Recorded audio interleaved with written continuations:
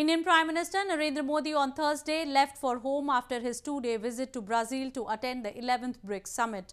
Modi addressed the plenary session of the meet, where he highlighted issues including trade, investment, terrorism, water management and multilateralism.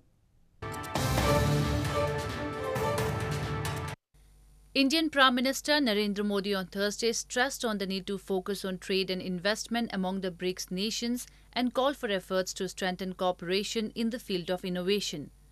Addressing BRICS plenary session in Brazil's capital Brasilia, Prime Minister Modi said innovation has become the basis of development and therefore it is necessary that member nations strengthen cooperation in the field.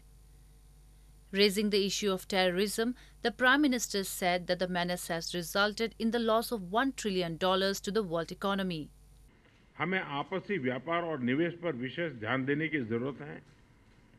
Intra BRICS व्यापार विश्व व्यापार का सिर्फ 15% है, जबकि हमारी सम्मिलित आबादी दुनिया की आबादी की 40% से भी ज्यादा है।